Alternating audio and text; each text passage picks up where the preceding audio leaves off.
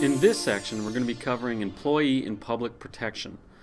So as a farmer or an employer, these are things that you would have to keep in mind.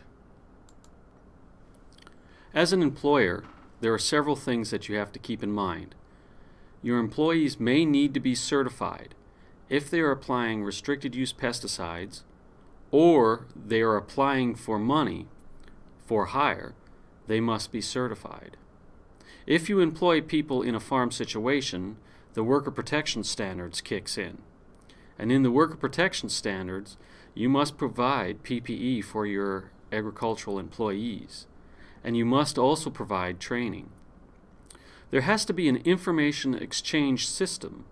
In WPS, they require a central location where information about applications and where they are, time of day, and restricted entry intervals are posted, so your employees can be aware of what's going on. Some pesticides are known as dual notification pesticides. These not only have to be posted, but they also you have to warn your employees orally. So they require both ways of notification. If you employ over 10 employees, then the hazardous communication standards kick in. And there's a whole bunch of rules about this on how you notify employees of the hazards of a specific job. If you are using products that require respiratory protection, as an employer you must provide individual equipment to individual employees, respiratory protection in the way of masks and filters and so forth. Now, protecting the public, this is another thing that we have to keep in mind. First thing that you have to keep in mind is you cannot give misleading claims of safety. If an individual comes to you while you're applying and asks questions, you do have to give them accurate and true answers. You cannot mislead them on the safety of a pesticide. Aerial application, there is a system of advance notification. If people request it, you have to provide advance notification of aerial applications. And then, of course, posting, which can be somewhat complicated in itself. The Worker Protection Standard, this is designed to reduce the risk of agricultural employees who work in and around areas that have been treated with agricultural pesticides. The Worker Protection Standard only applies to farms producing agricultural commodities, forests, greenhouses, and nurseries. Turf and landscape guys don't have to follow this, so they are exempt from WPS. CCAs are exempt from a lot of the Worker Protection Standard rules. This has provided several things.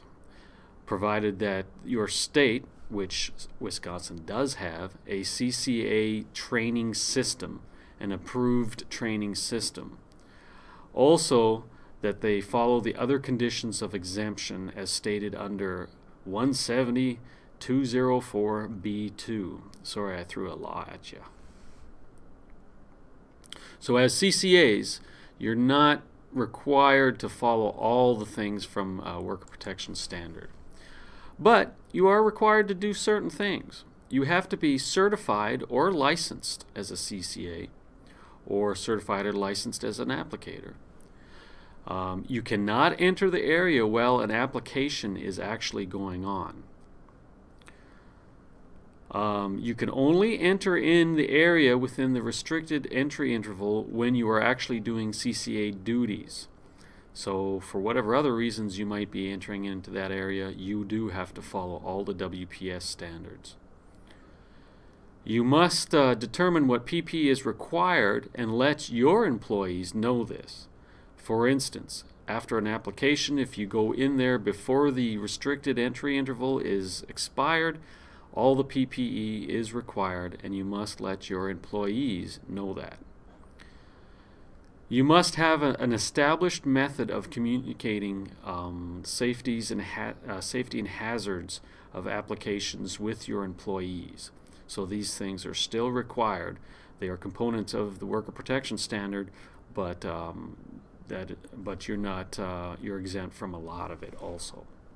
WPS is for all employees on farms, forests that produce timber, greenhouses, and nurseries.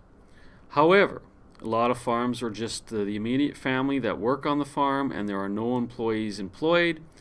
Immediate family is husband, wife, children, stepchildren. Sorry, cousins are not considered immediate family when it regards to worker protection standard. They are considered employees. Now, the immediate family is exempt from a lot of WPS. However, there are some things that they are not exempt from. They are still required to wear the PPE that the label dictates. This is very important.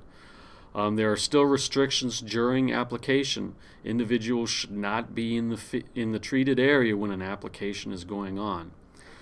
Family members are still required to follow early entry restrictions, meaning the restricted entry interval, if it is not expired, they still have to wear the required PPE.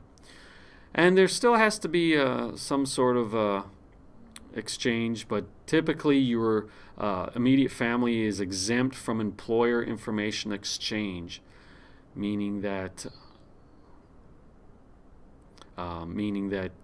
they probably consider you communicate with your husband, wife, children, and so forth without having to go through the actual full worker protection standards. Farmers must provide all the protection that the WPS requires, mandates, and so forth. This includes providing full, complete PPE, free of charge. Can't charge your employees for the PPE they're wearing. This is free of charge. An employer must provide first aid stations, and there's rules and regulations on how far this can be from the application site or mixing site. The employer must provide emergency response equipment, spill equipment, decontamination equipment. There are full rules and regulations on how much has to be there and how far this can be from the application site or mixing site. And then also, the employer or the farmer must provide training. This is part of work protection standard, and this is something that has to be provided to the employees.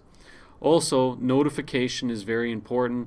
There are certain notification rules. You have to post signs where applications occur to inform employees where these applications have occurred, and so that they don't wander into treated areas. Dual notice pesticides, I mentioned this in a couple of slides earlier. This is specific pesticides that require oral notification. So where do I find out what is a dual notice pesticide? Go to the agricultural use requirements on the label and search, and it will dictate, or it will tell you that oral warnings must be provided. Now, if it is a dual notice pesticide, there is additional warning signs that have to be posted in the treated area.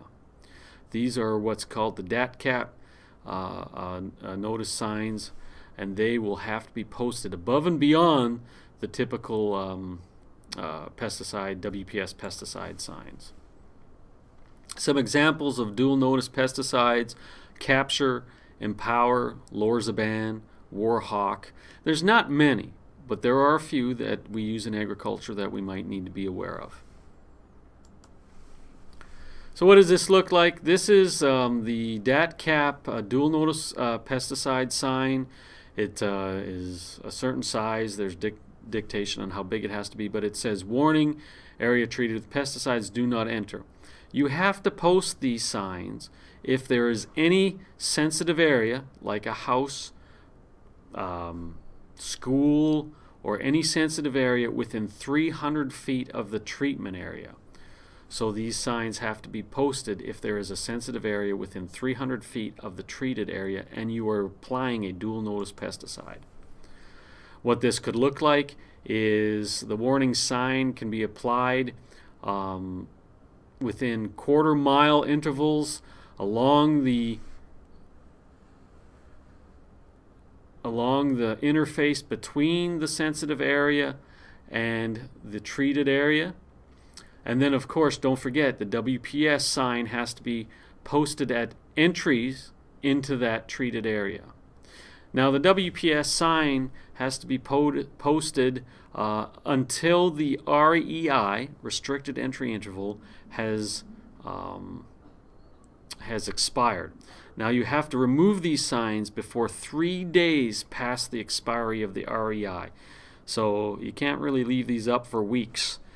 You're supposed to remove them within 3 days of the expiration of the REI. Alright, well, that's the end of this section, and that's the end of the mini course. I hope that this has helped.